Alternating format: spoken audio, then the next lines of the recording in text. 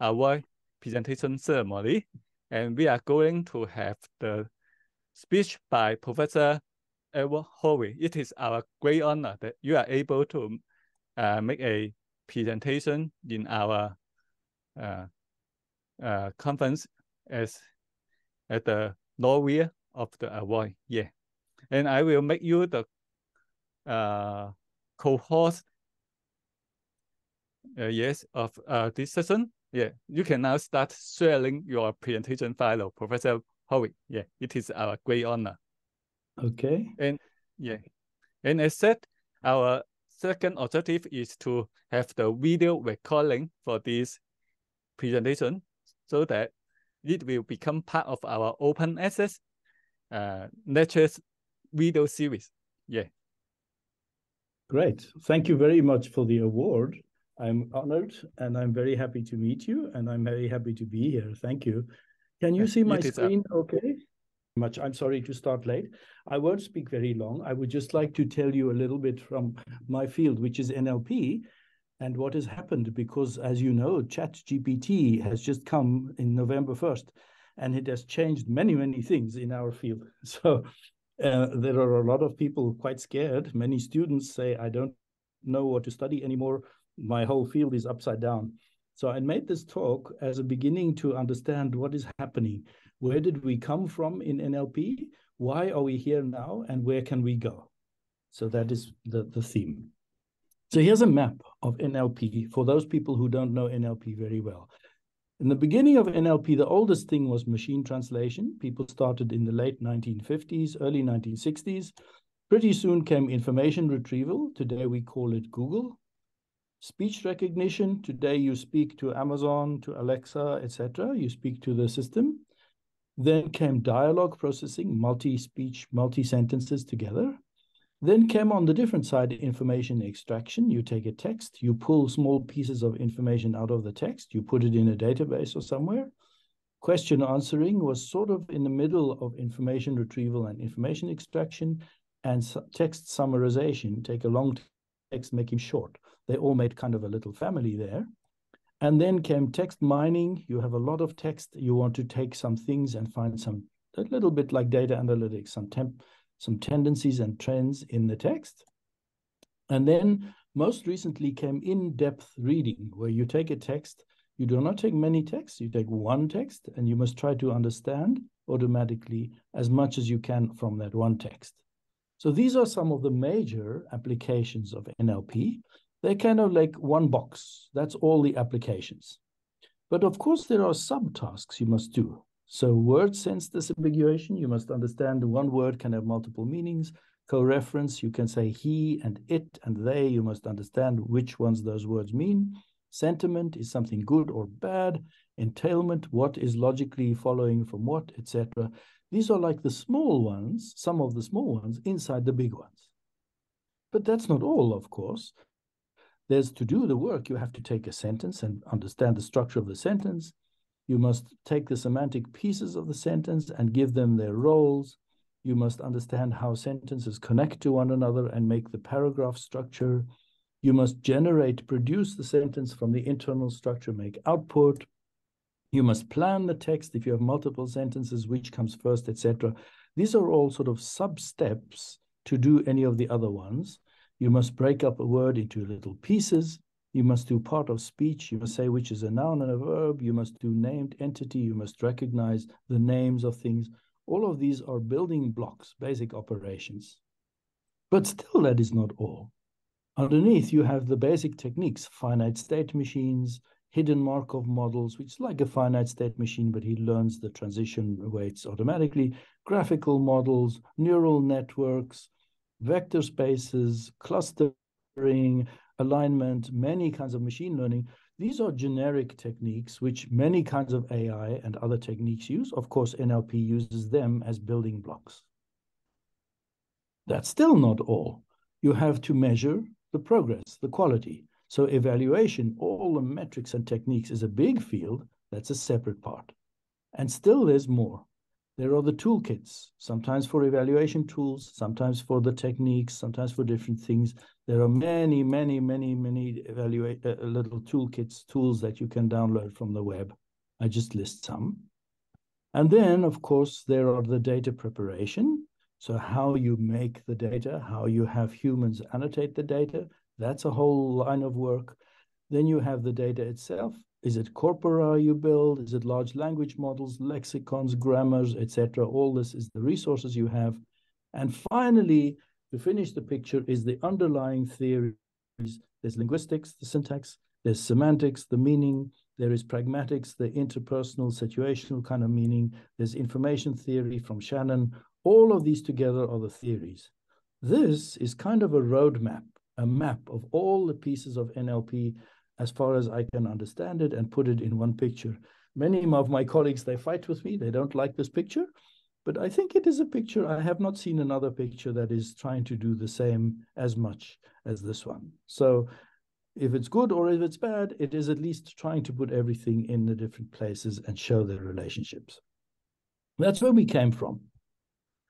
Today, 6 months ago, November 1st, OpenAI announced ChatGPT, and then Google announced Bard, and then Microsoft bought Sydney, and suddenly a lot of this work is finished. It's not relevant.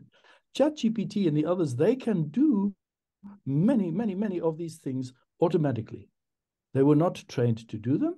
There was no special purpose algorithms or machine learning to do them. They can just do them. That is a big shock to NLP people who have spent 30 or 40 or 50 years working on these little pieces.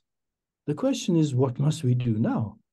What must we do now that our feet are pulled away from under us?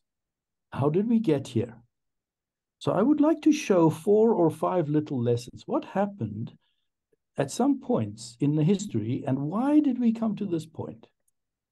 Number one, in 2001, this paper by Banco and Brill was kind of an interesting paper. It said, I'm going to do some very simple things. I want to build a machine that can learn, when must I say your or your? When must I say to with one O or two with two O's or two TWO? When must I say it's, or when must I say it's with the apostrophe S? Now, obviously, if you look at the words left and right, you can very easily see what to do. And so there are 5 algorithms. They took an n-gram table, just left and right words, or Winnow, or a perceptron, a simple neural net, or some transformation-based learning or decision tree learning. And they tried the following experiment. First, they trained with 1 million words, then with 10 million words, then with 100 million words, then with 10 to the 9 words. And if you look at the graph, you see what happens. When you start on the left side with just 1 million word training data, there's a lot of difference between the algorithms. But when you go to the right, the algorithms come together and they come closer and closer to the top. They asymptote. And sometimes an algorithm that was very good before is not so good anymore. And sometimes one that is very bad before is good. The lesson here is you don't have to worry about optimizing and try to make the best machine learning algorithm, because if you have enough training data, even a stupid algorithm will get there. You don't have to be clever, you just need enough training data. Let's look at lesson number 2. The best machine translation system in the world at the time there was built by Franz Och. He was in my group at ISI, and then he went to Google. They paid him 3 times the salary, and he built the Google machine translation engine. And he told me, look, I don't care about syntax and semantics and rules and everything. I just learn little word patterns. I learn little patterns of, say, Arabic word 1, word 2, word 3, word 4, word 5. And I learn what is the sister pattern in English, word 2, word 1, word 2, and word 2 is the same as Arabic word 2 and 3 together, and word 3 is the same as word 4 in Arabic, and English word 4 is the same as word 5 in Arabic. And so I learn that's the translation pattern. I don't care if it's a syntax rule or not a syntax. So I just learn a pattern.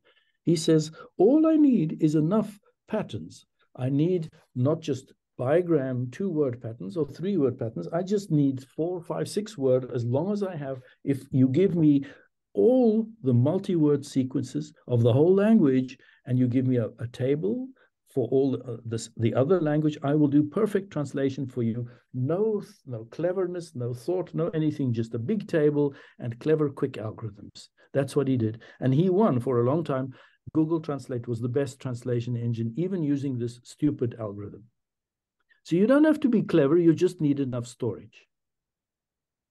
Next thing, I look at my colleague Kevin Knight and David Chang, and they wrote a paper where they said, also for machine translation, we use features. We build syntax trees, and then we look the features, and we learn machine learning on the features, which word is above which word, and which word is to the left of which word, and which word has a plural, and blah, blah, blah, all kind of thing. And they built 10,000 context features, and they won a prize at the NACL conference 2009, the Best Paper Award. They thought it's great. I thought it was terrible. If you have 10,000 features, you don't know what's going on. You just try to remember all the features. So they said, if you have enough features, you can win. You can make the best game there. And they said, okay. So their lesson is you don't have to be smart. You just need enough features. And then your engine will work. Now we go to BERT. 2018, the Google guys, they build BERT and they make it available, and they try on 11 standard NLP tasks like inference and named entity recognition and question answering and generation. And they show that this big, large language model with so many little n-grams inside, he can do better at most of these tasks, better than the specialized algorithms that people have spent years building before. They just go better. And many people got depressed and said, what, you just need one big, large language model and you can do all that stuff? And BERT says, yes. You don't have to be smart. You can do most things with BERT, with a large language model. Now, of course, you know where I'm going next, right? The next slide has to be ChatGPT. In November 1 of last year, OpenAI announced ChatGPT. Before that, they had built GPT-2, GPT-3. They take a very large language model and they put the chat loop on top. I will show in a second the chat loop. And so you can put English in, English out. You don't have to learn to program or anything. You don't need to know anything about machine learning. You just put a prompt in and the machine will give you a prompt out based on the knowledge which is precompiled, learned into that big engine. Even it can do software programming. And that thing can do amazing stuff, amazing. You don't have to do any work anymore. You can do everything with ChatGPT. You look at this in my field and you start to cry. You say, what must I do with my life? This thing can do everything. All my work on parser and part of speech tagger and QA engine, all the things I showed on the first slides is gone. We don't need parsing or grammars. We don't need text planning or discourse structure or language generator. We don't need co-reference and word sense disambiguation and stuff. We don't need MT and QA and sentiment detection. This one machine can do everything, and it did not even learn to do it. It was not trained to do it. What can we do? Right? That's the question. So it is a scary time for many people in our field, also for my students, because you have to redefine, you have to look very carefully. What can I do that this engine cannot do? Where is my value? Now, to understand where, you have to go back and look at what is NLP. I think the best way to think of NLP is it's a transformation of notation. If you say, I give you an English sentence, and I get back a Chinese sentence, that's called machine translation, that's just changing the notation. If you say I give you an English string and I come out with a parse tree or a case frame, a different structure, that's just changing transforming the notation. If you say I give you a case frame in and out you come with a string, that's called language generation. Sound waves to a text string, that's called speech recognition. Long text to short text is called summarization, right? Sometimes you add a little bit more information, like part of speech tags and labels and things like this, or brackets. Sometimes you write a little bit of a theory, you make a notation, a model, or something like this. But mostly NLP has become engineering. You just take a data set, you build a simple model, and you just apply machine learning tricks and so on till you get the best transformer, the thing that learns the notation transformation best. So you can look at it this way, where you say, at the bottom, I get English in and English out. It's direct replacement from a long text to a short text or from something to something, straight. But I can do a little bit of work into some kind of abstract space, and I have a symbol set, and then I can do a quicker translation, a quicker transformation, and then do a little bit of work to go back to the source. And the layers, the more and more abstraction I do, the higher, more abstract representation space I go into, and the more work I must do to go up, and the more work I must do to go down. But the theory is, and for machine translation, this is called the Vauquois triangle. The theory is if I get to the real deep understanding, then I don't have to worry about one word to one word translation. I can get to the deep understanding and go back again to the deep generation from the deep understanding. And this I can do for QA and summarization and many applications. That was the old days, right? But now suddenly we have this one machine, ChatGPT, a complex, very large language model, and he can do all of that stuff from English in to English out, and I don't know what he's doing inside. Nobody, not even OpenAI, can tell you what is he doing inside. Nobody knows. The generative loop on top of a large language model, which is the knowledge, a sort of n-gram word model, can do most of NLP. So we have to ask, what is inside that thing? What can they not do in principle? And what research must we do now, if any, right? Those are the burning questions that we have to ask now. So first, let's look what's inside of a large language model. I give you hundreds of millions of sentences, and each word is encoded as a little vector called an embedding, a vector of real numbers, right? I hide some of those words, and I say to the machine, you learn to fill in those words again. So here is a simple machine with two layers, and then the top layer is a classifier layer, the green balls, and I give it a sentence. He ran up the steps to the platform and managed to get onto the. And you must predict what word will you fit there? The answer is train. Or he ran up the steps to the something and managed to get onto the train. What word must fit in there? You know, as a human, it's not airplane, it's not banana, it's not chocolate, it's not shoes. It must be platform in that space. Here's the third sentence. He ran up to the platform and managed to get onto the train. What can you run up to? It's not he ran up the tree. He ran up the ideas. It's got to be something like steps, right? If I give you hundreds of millions of sentences and you can look at left and right context, you begin to pick up the combinations of words or the features of those words, like moving type words or sitting type words or date type words, so that you can predict what goes left and right. That is all. That is exactly and only the knowledge that is in a large language model like this, right? The way you train it is you give the first sentence in, it makes a guess. If it's a wrong guess, you make these scores go lower, the scores on the arrows.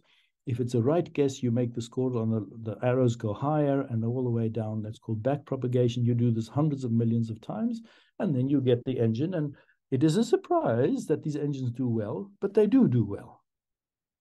So now you say, really, a large language model like this is a word feature n-gram model. It's just a model of a set of words, a little string of words, or not really words, the word features.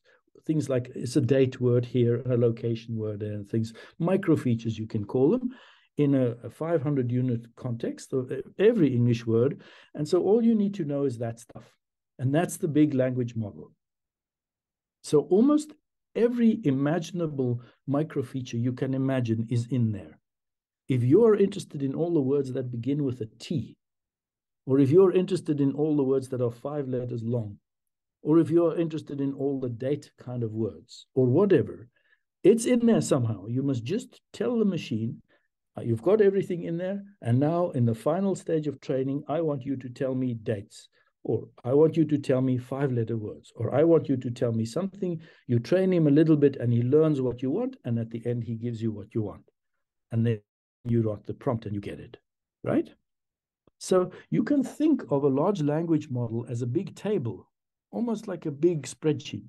And he has got millions of rows, and all the rows contain the information. And on the next column, he's giving you the answer of just the little gap there. So it's a big multi-dimensional table of English with all these microfeatures in there. You give it some microfeatures and it will give you the matching other one. If you give this thing, when was the Panama Canal built? That word says, I want a date kind of feature somewhere. Well, the word I must generate must have a date information. Panama Canal, the words you generate must somehow be connected close to Panama Canal. Build, the word you give me must have something to do with building. Any date-ish thing that comes close to Panama Canal and close to build, anything in the history that you have read, that's the answer. Right? It's not so difficult when you think about it. Another question. Wood is to carpenter, so there's the material, to the worker, is the same as stone is to what? Who is the worker of stone? Well, I have a material, I have the worker, I have a connection, I have another material. I want its worker with that same connection, right? You give me that stuff, you give me that combination of microfeatures, I will look for a word in all my history, all my reading that has that connection to all of these other things, the microfeature combination there. That's how it works. Okay. So to make it work inside each neuron, you have to have a little function that maps the features correctly. So if you look at a little thing like this, you say, I have 3 features, red, yellow, and blue on the input. And if it's a straight line function, I have 3 on the output equal size. That linear function doesn't work. If you put a nonlinear function like tan h they often use, or sigmoid or something, then when I give in equal red, yellow, blue, after the training, yellow becomes very big and blue becomes very small. My back propagation is telling me, hey, I don't like blue. Squash everything blue, but I do like yellow. Give a lot of representation space to yellow. Every small change in the vector numbers of yellow means a big possible change on the output side. And you do this through the back propagation many times, and then you can learn which microfeatures are important and which are not. So I can go from something where I have on the input side some spelling information, morphology information, etc., etc. And on the output side, I can say, I don't care about spelling, but I do care about the yellow one, semantic type, etc. Right? That's what you do. So now I have this knowledge base, this large language model. Now I want him to work for me, to speak. How can I do that? Well, OpenAI did a clever thing. They took a big piece of the English web, 175 word feature combinations.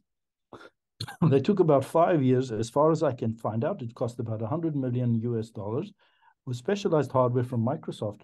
And they built this very big language model, GPT-3. And then later they trained it with human training to do ChatGPT. Now they put the loop on top. They say, when you throw a question in, like here is a question, you look at the words in the question and you say, please, language model, give me all the little phrases, all the little sentences that contain those words in the context somewhere. So you get a lot of them, okay? So here are some possibilities. Let's pick one. We like that one. And that is a good one to start. Okay, now we say, I've got that one. Let me now take some more words from there and let me look for new phrases that contain those words that continue the sentence. You know, I've got some new possibilities. Let me pick that one. So I go from left to right, step by step. I just extend my word window and I get more and more and more sentences coming up. That's exactly what this thing does. It doesn't have some logic. It doesn't have some reasoning. It doesn't have some coherence. It just goes left to right. That is what OpenAI says. That is what it says when you ask ChatGPT how you work. I don't quite believe it. I think there is something more going on, but you don't hear that or you cannot read what they do. They hide something. But basically, I think you can believe that the machine doesn't really know anything. It just has a lot of these word combinations, and it just knows how to pick some and continue putting them together. So if there is logic, you are lucky that there's logic because it's from the long context, the set of sentences that string together. There's no bigger logic, no deeper reasoning, nothing like that. So you can easily make it go into a stupid place. If you keep talking about the earth is flat, the earth is flat, the earth is flat, it will find its knowledge, in its knowledge that it has read all the texts where people talk about the earth is flat, and it will start telling you the earth is flat, the earth is flat, and it will give you all kind of reasoning based on your pushing it into that corner of the space where the text it's drawing from is flat earth, right? So there's no logic here. There's no understanding of truth. There's just this set of facts, that things that it has read, and you can push it into any space, right? So you cannot really trust it. You cannot use it to tell you the truth. As Google noticed, when they introduced Bard, they asked it some questions. It made a wrong statement in some of the questions. It said something wrong. In 5 hours, Google lost over $100 billion in shares because people said this thing doesn't work, right? It's an important thing. It also has a lot of problems of bias. It doesn't know what is biased and unbiased. It just knows what the stuff it read. So it is good to give you the first draft, the first ideas, just the beginning, but it is not good to give you anything more. It's a lot of fun to play with, but as a human, you have to go read carefully to make sure it is complete and more and all that stuff. So we begin to see that there are gaps. There is space for research now, but we have to carefully look, where is the research opportunities for us? Where do we go from here? Let's look. I think we have evolved over 60 years of NLP, 3 kinds of work. Some people care about algorithms. They like to understand how I transform information from one to the other. Some people care about language. They say, yeah, you can do the algorithms, but I want to understand how language works. What is communication? When do I make a picture? How do I convince you? What is a feeling, emotion, a style? And some people care, I don't care about that. I don't care. I want to make money. I want to make a big engine. They care about applications. Typically, there are the people in the big companies.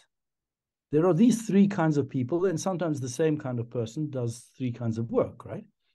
So now, from this, what happens in the new context with ChatGPT? How do we NLP researchers, how do we find a home for ourselves and for the work we love to do? Well, one kind of work is just to build smaller and cheaper LLMs. Clearly, we need to do that. Another kind of work is to say, well, LLMs are broken inside. They can lie to me. They don't know everything. They cannot explain themselves. I need to build algorithms to fix that. And other kind of people say, well, you know, they cannot do arithmetic. They cannot do reasoning and logic. It's not just that they're broken in their language ability. They just cannot do everything. I want to do more. So that's adding new external capabilities in the work of communication. So the first is sort of like engineering work. The second group is sort of like algorithms work. And the third is sort of like linguistic communication theoretical work, if you want to say it that way. So let's look at each of these and then we're finished, okay? The first one, it's not good for the world if this generative LLMs, things like ChatGPT, are only in the hands of 3 or 4 companies, right? If it's just OpenAI and Google and Microsoft and, I don't know, Alibaba or somebody, that is not good, because we need to be able to investigate the problems and fix them. The world needs more freedom of research than just these big companies controlling everything. That's not a healthy situation. So I think a lot of people are already working to make smaller LLMs, not full everything that know everything about everything, but that are more tailored to specific things, maybe a bit lower quality, but things that are the size of a university project, $5 million, 18 months. And that they start with older LLMs like BERT, and their specialized training to make new ones. I think that's going to be very popular work in the future. That's the engineering work. And I think soon we will have these kinds of things before the end of the decade, before 2028, we will have a lot of LLMs and lots of people will have their own LLMs, and they'll be better and worse, and there'll be competitions and things like this. We're going to see that happening. And this is good, but I don't think this is a job for a research student. I don't tell my students to do this because I think this is what the companies can do. This is what they're good at. So let them do it. Small companies who want to fight with Google, great. The algorithm people, here the challenge is clear, right? We don't know how to make the best prompt for ChatGPT. You know, if you change your prompt a little bit, it makes a different answer. How can you do prompt learning, prompt optimization?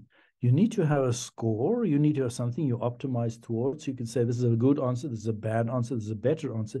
You need a metric in that space. We don't have that, right? But if we do, we can do prompt learning, right? That's one thing. Another thing is explanation. You cannot tell ChatGPT, tell me why you said this. It cannot say, it cannot answer that. It just composed the words together, right? So maybe one can find a history of how it was trained, where the training data came from, and how it was combined and why it was combined. So that's some research. I know some people, some of my students who are now working in Google and other places, that's what they're working on. Show me the data, your training data, show me how you compose them. Other people say these things are biased. They think everybody looks like the majority and stuff like this. So how can we remove the bias? That's another big research problem. There's a lot of current work on this already. There will be more. And I think this is where most of the NLP energy is going to go. This is typical community ACL type work with data preparation and training and testing methodology and stuff. That's great. A lot of people will do that. To me, though, the interesting one is the third one. It's saying these LLMs cannot do more than their data, which is linguistic, language, or maybe images, gives them, right? So if you stop your training data in 2019, like OpenAI did, then there is nothing after 2019. It doesn't exist, right? But we know it's more. So how can you update a language model without destroying things from before? Or maybe the data is wrong. There are pieces of the data where people believe the earth is flat or there were no dinosaurs, it's just a dream or something like that. If you push the engine in the right way, you get to those pieces. But we know that's stupid, right? So how can we actually fix that? How can we make the training data understand when things are wrong or sure or somewhat sure? We don't know, right? How can we put that into the engine? Or the data is biased, or the data is only language. It cannot know about feelings, about emotions, about being hungry or sleepy. All it can know is the words about those things, but not really what it means. Can you build representations to do that? Can you build a different kind of representation and put it into the same space to treat a large language model to be no longer just a language model, but a true foundation model? Now, OpenAI understood that this is a challenge for them. People already can start building arithmetic. Wolfram Alpha is this program that's been going for a long time that can do physics reasoning and stuff like this.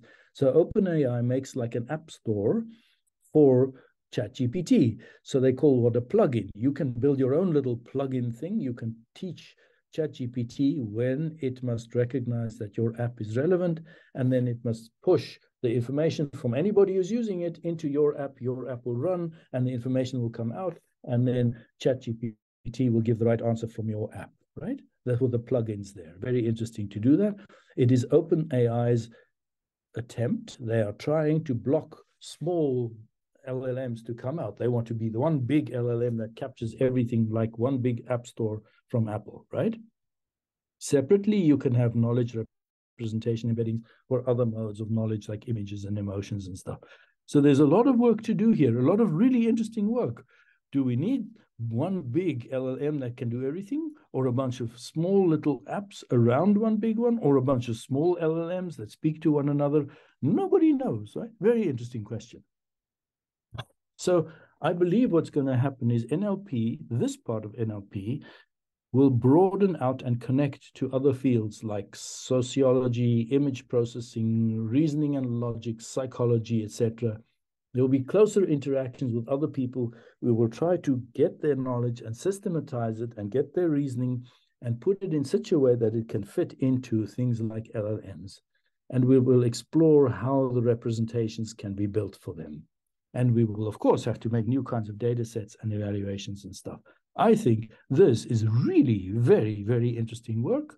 And now we can use ChatGPT just as an engine, as a tool, as like a programming tool, just a more sophisticated thing instead of using Java, right? You program English in, English out, but then you use that stuff and you put other things on top and around of it. Now, there's always a third a little bit of another problem, right? There's always the evaluation problem. So that's like the half future. Always people will need evaluations. We cannot measure or evaluate the output of ChatGPT today. There's nobody knows how to measure it, right? So that's something that needs to be done. And there's a lot of work that should be done on this. Now, evaluating is very, very difficult. It's more difficult than almost any other kind of research because you have to prove that your metric is correct. And it's not clear what correct means, except people like it, right? So you have to do all kinds of tests when you propose a metric, and you have to build a metric and test against people and show consistency and edge conditions and things. It's actually very difficult to do, right? So, and especially in this case, because here you have to measure the content. Is the thing correct? Is it lying to me? Did it say everything it must say? And you must measure style. Did it say it properly? Did it say it in the right style for me? Was it coherent? Was it well organized, etc.? This is complicated. There's lots of little pieces that have to be done here. So ultimately, I think you get to the following picture, which is a nice picture. At the top, you have to find out what's missing in these large language models, identify them, and then understand them, maybe make corpora and annotate them, fix them somehow. Then you must come to the algorithms people, and they say, okay, now build the algorithms, fix the generative LLM type loop or something so that it can do bias, that it can do correctness, it can do reasoning. When they can do that, give it to the guys who build small LLMs and see if they can make a small one do all of that stuff. And when they say, oh, no, I cannot do this, here's a problem, I cannot do something, go back to the first group and say, okay, first group, figure out how we need special knowledge to do something. So the top, in the middle, you measure everything, right? So the top people are people like NLP people who work with these others. The algorithms people are most of the current NLP hacker types. And the left guys are the ones, mostly the company engineers. And in this world, I think each one influences the other, but it's a very stable, good cycle of research that we can work together to take this new wonderful tool called large language models and figure out how to make it better so it can serve all of us. The main question for us researchers is, which one am I? Where do I fit? That's an interesting question in today's world. Thank you very much. Yeah, thanks a lot for Professor Hovy's speech. It is our great honor and to have the speech as well as do our award presentation ceremony.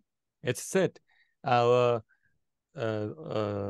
objective is to do the video recording, and then our college will do some necessary cutting or etc. to the video so that you can run smoothly. After that, we will email you the link for the proof version of the video, and then after you approve it, then we will release it to our ordinary members and also and then to the public as a free open access video series. And for our co-chair, do you have any further questions or idea to talk with Professor Hovy? Yeah, if not, then this is our great honor. Yeah. Okay. Thank you very much. Yeah, I will email you. Yeah, in fact, I mean, one of our co-chair, Professor Greg Donners, originally would like to attend and chair this session also as well, but because he is now in US, he has some because he is also the same as you. He graduated from Yale University. Yeah, also computer science. I have one question. Yes, I have one question from Professor. Sir, yes. What do you think that AI will reduce the job for professor or teachers, or it will enhance his research capability? Whether it's a threat for the job market? That is a really interesting question, because of course, many people feel it is a threat. And I think it is both a threat and a help. It is a threat for the lazy guy who wants to do the easy work, because it can do the easy work. But if you think, now I must make my question to my student much more clever. I say to my student, do something and give me the piece of software, or give me the summary, or give me the history, or give me the essay, he will do that straight. And that's easy from GPT, right? But if I say to him, okay, that was step one. Now take your essay and make him more clever. Change him with a different perspective. Do something, show the contrast between one time and another time. Change the code to do something. Now try again. That was step two. Now the student must say, oh, maybe I can try again with ChatGPT, but I must do some more work. And I say, okay, I've got step two. Now step three, make him more complex. Put something else on top. Give me the historical perspective. Change him. Make the software. If the professor is clever to make the questions more and more complex in a sequence, at some point the student will say, I cannot use chat anymore. Chat is too simple. I must take what chat can give me and make my own answer on top. So the student is learning how to use chat, how to understand where chat is too small, how to fix chat with his own knowledge. And that is the better student, right? But it means more work. The professor has to do more work to think more intelligent questions. So the good professor will be happy. He will be great. He'll use chat and he will make good questions. He will use chat to make his own questions. So his work will be easier at the top. But the lazy professor who just says, here's a simple question, answer, his work will go away because the student can cheat him. That's what I think is going to happen. Good, sir. It's interesting, right? It's an interesting question. Yeah. We should be careful. We should be careful. Now many universities are considering how to handle this year. I know. You should see all people here. The university is running up and down. Everybody's scared. Yeah. Yeah, because Professor Chai, especially he is concerned with this problem because he is a former principal in a university in India. Yeah. So he think about how to maybe do regulation about how to use ChatGPT in his university. Yeah. Everybody is scared. The government also, I tell you, the companies are scared. They say this thing is eating my job. I say, it's not eating your job. You can take 10 programmers. Now, ChatGPT does the simple program, but it's not quite correct. You take your 10 programs, they must quickly use ChatGPT. Now they must fix ChatGPT, then they must do more. They will do more work for you. But the bad programmer, I'm sorry, you have to fire him because he cannot do better than Chat. But the good programmer, he can stand on top of Chat and he can do more. So it's a differentiation. Yeah, interesting. We have to do much more value add to the work. That's right. Yeah. I think that's what's going to happen. And in that sense, it is good to our society because we can produce more out of more the existing work. We can become, we can have a much better, efficient system we can build up by using our own mind. Yes. But it is easy. Of course, we are all intelligent people, right? So for us, it is easy. We're on the top. We feel confident. I worry. I'm sad for the non-intelligent person because his job, the machine will eat his job. And so we have to, in society, we must find a job like a nursing or painting the graffiti or make the street, something that those people can go do. Otherwise there's problem in society, right? If we make a better technology to help at the top, we have to do something to help in the bottom. If the society as a whole, it may become a political problem as well. Because for the politicians, they will need to decide how to do the taxation so that we distribute the income so that for those who cannot work so long or whose jobs are lost, they will get something from the government. Because how to we educate them or so that they can gain the knowledge in other areas that still have good employment opportunity. That is even a topic for politicians. Not only for us as a scientist. As a scientist, we have a responsibility not to mess the society. So we can build a tool like ChatGPT is a good thing, but we must also understand that ChatGPT will never be a nice nurse. When I'm sad and I'm crying, I want somebody to hold me warm and nice, right? My children. And that's only a human can do that. So we have to find carefully which job is, and we must reward those jobs equally. That's, I think, important for us, even scientists, to talk to the politician, to say, hey, politician, I use my mind to make a tool for you, but you must use your mind to make society stable and happy. Yeah, we can tell them, I mean, what is, but they will have their concern and also their political idea, because yesterday our laureate also talk a lot about the ChatGPT and also the benefit and also especially the worry and of the advance of the AI technology and how we can handle that advance so that it will become good to our society as a whole. Yeah, a very interesting but also very tough topic. Lot of lot of scientists and also politics are also involved. Yeah. Okay, this is our great honor. Thank you. Let's plan our speaker again, and so we will proceed with our invite talk. Yeah. Okay. Thank you and goodbye, everybody. Thank you very much. Yeah. Goodbye. Thank you, sir. Thank you very much. Thank you.